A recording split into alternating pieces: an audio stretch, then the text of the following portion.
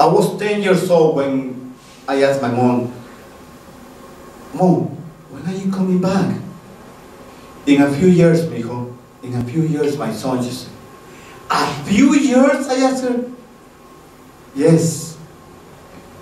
Your father and I, we're going to the United States. We're going to work over there so we could send some money so we could buy a house of our own and we don't have to live on the house of your grandmother anymore. And she explained me all of this, but I didn't want her to go. So I made her promise me that she'll come back in a couple of years. Yes, I promise, she said. She gave me a little hug, she tucked me in, and I fell asleep. When I woke up the next morning, I looked around the house for my parents, but they were already gone. We started a new phase of life. We started to live in the house where we were born, where we grew up, but we now became guests at our grandmother's house. Because things were different. We were no longer there with our parents. We were with our family, but things became different. They became different because there were money problems. My parents couldn't send money as soon as they got to Chicago because they came here, and they could have to find a job. It took a while for them to be able to send money, and financial trouble started to happen in Guatemala because of the Civil War. There was always a shortage of money, a shortage of food. In a couple of years, we no longer felt like we belonged in the house.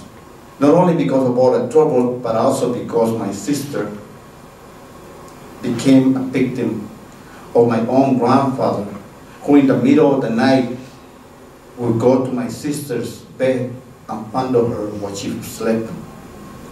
I also became the victim of one of my uncles who started to physically and sexually abuse me. My sister and I, we knew that we had to get out of the house. Not only because of our well-being, because we had two younger brothers and we needed to get them out of there. So in desperation, I went to a neighbor's house who lived just across the street from where my grandmother's house was. This neighbor was the best friend of my mother when my mother was in Guatemala. And I begged her, please, please, let us come live with you. We cannot stay there anymore. Please let us be guests in your house. And she said, I will only let you come in if your mother approves it. So the same night, we called my mom. And I explained to her some of the problems that we were having. Let me speak to my friend, she said. I promise, I heard her friends tell my mother over the phone, I promised that I would take care of them as if they were my own kids. So the following morning, my sister, me, and my two younger brothers, we moved in with her. And at first, everything was much better. But the lady also had 4 kids. And the addition of me, my sister, and my siblings, and with her 4 kids, started to cause a lot of troubles. We started to fight a lot about stupid things, toys, space. We had to share 2 beds, 1 bedroom for all 8 of us. And not only that, but my sister became friends with a young lady from the neighborhood who was famous because she liked to go out party or like going to the clubs. And my sister had an 8 p.m. curfew. But when she started being friends with this lady, she didn't care anymore.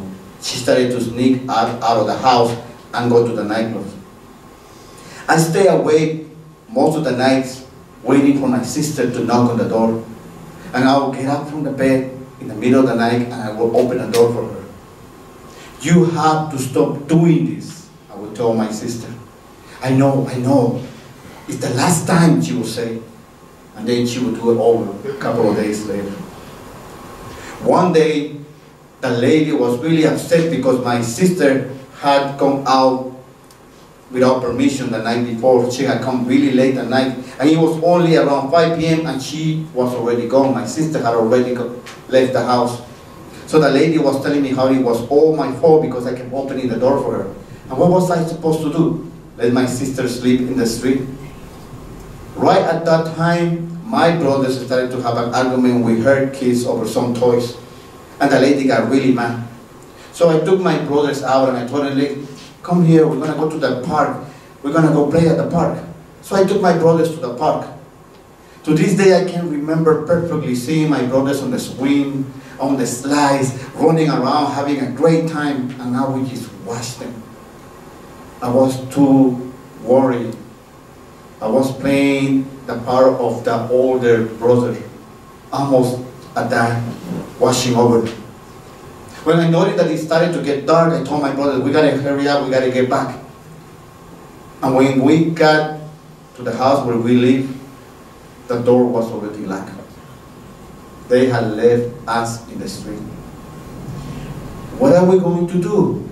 My 8-year-old brother asked me. We're gonna wait for our sister, I told him. But I'm sleepy, my 4-year-old brother told me. So I took off my sweater, I make a little pillow, and I left the sweater on the sidewalk. Just lay here for a couple of moments so you could rest, I told my brothers. They lay down on the sidewalk and they fell asleep.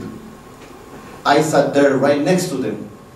Behind me, the house of my sister's friend, the house of my mother's friend, where we were no longer allowed to be. In front of me, the house that belonged to our grandmother, where I didn't want to go in. I didn't know what to do, so I started crying. Just at the moment my sister walked by with her friend, they were on their way to the nightclub. What's going on? My sister asked when she saw me and my brothers out on the street. So I explained her everything, that they had locked us out. So my sister and her friend, they canceled the outing, and instead we went to her friend's house so we could sleep there.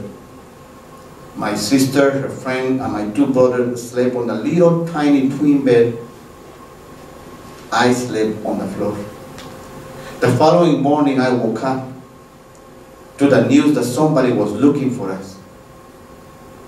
It was our father who had come from Chicago looking for us. When we saw our father, we ran to his side and we asked him, "Where's Mom? Where's Mom?" "She's not coming back," he said. And at first I was so upset because I thought that my mother had broken her promise that she was going to leave us in Guatemala. "She's not coming back because I'm taking you to Chicago to be reunited with her," he said. We left the very next day, leaving everything we had known and everyone we had known behind. We came to this country looking for a promise. Kimi, you poor, you tired, you heart of masses, yearning for freedom. We came to this country hoping that we could find our home. Thank you.